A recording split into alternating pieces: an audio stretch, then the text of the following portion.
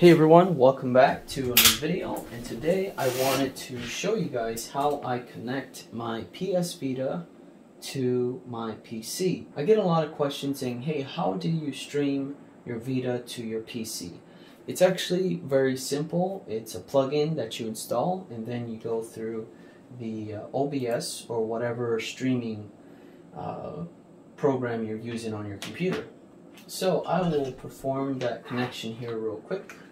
There I am on the screen. Before you plug in your PS Vita to the USB cable, make sure the plugin is fully installed on the console, restarted, rebooted, ready to go, and you can go ahead and plug her in. So let's plug it in here, and it looks like it's not going to do its thing right now because it's trying to connect to the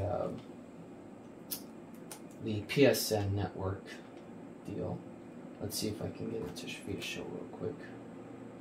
Yeah, so another thing, if you're having issues like this is very rare. It will only happen when I start recording, but if it does happen, you can just hit the restart on your console and have it plugged in. So there it is. And I will use my stand real quick to show you. I'm going to throw that upside down. And I'm going to use my PS4 controller because I have it hooked up to the PS Vita, so it works great. It says subscribe there on my screen. Nice. And when you open up OBS, what you want to do is add a new source. And you want to add a video capture device. So what the plugin does, it makes the PS Vita act like a camera. So you saw how that screen flashed. That means that it's connected and the plugin is currently in use. So let's enable my PS4 controller. And now, if you connect it, you have OBS open, and if it's not working, what you want to do is hit the deactivate. See how it turned black? And let's activate. And I have to constantly do that every time I connect it for the first time. I don't know why it doesn't work right away, but that's what I have to do. So now it's working just fine. Nice big old screen here. I can expand that.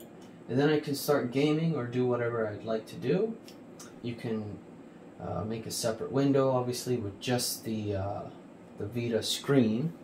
But for me, I'm recording. This is my new setup of recording.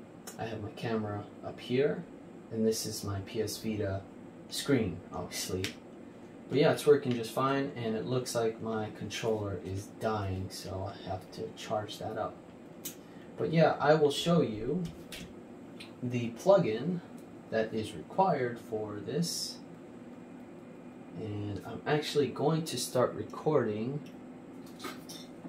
on the OBS, and we're going to jump into that right now. So the plugin we're going to be using, let's dive into Auto Plugins 2 real quick. And it's very simple and easy to set this all up. Go to Vita Plugins, install plugins. This plugin is going to be called UDCD_UVC. And it's going to depend on which model you're using. I apologize for the bright light here. Let me turn that off. There we go. And I'm using the OLED, the 1000 model. So you're just going to have to choose which one you got. The LCD is going to be the PS Vita 2000. And this one streams your Vita screen to your PC over USB. So this is like the basic plugin. But I just would prefer to choose the OLED or the LCD. So I just go that way. By Serpy version 1.7. Thank you, Serpy, for this amazing plugin because it makes recording video with any Homebrew on the PS Vita very, very easy and fast, and saves me a lot of time.